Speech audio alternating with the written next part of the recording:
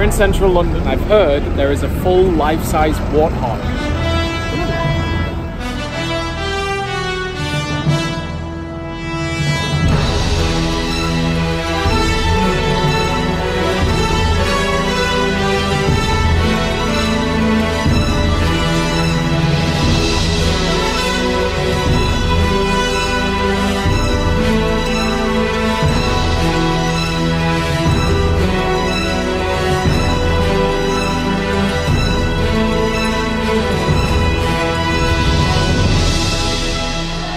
Alright, welcome everybody to the Microsoft Experience Store in Oxford Street, London.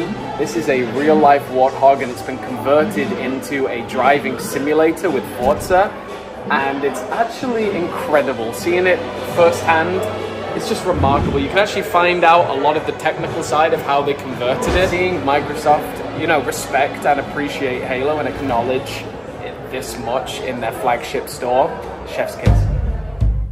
So apparently this all came about when Microsoft decided to close all of their retail stores and convert a few into flagship experience stores. And it's really hard to convey just the size of this beast on video. And there were a ton of games you could play. In particular, you could get these collectibles, Oni Section 3 Intel on a lanyard. You could get very, very limited amount per day. We were very lucky to find some. Just so dope.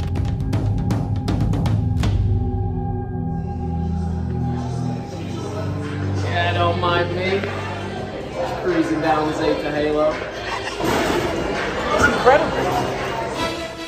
There's always that debate online as to whether Microsoft respects Halo as one of their flagship IPs, and I think this is safe to say that it's in good hands for now. This store was 3 stories high. You could experience Minecraft, you could go and look in an actual museum with the history of Xbox. This is the first prototype for the original Xbox. It was actually going to look like that, and you could check out tons of different Xboxes throughout the generations. Actually so interesting to see some of these consoles, particularly 360 so clean. You could play a variety of games in this booth, though a lot did not even have Halo Infinite installed, and a few more artistic displays showing the customization of the Xbox Series S and X controllers. Hope you enjoyed this showcase of the live Microsoft Experience Warthog.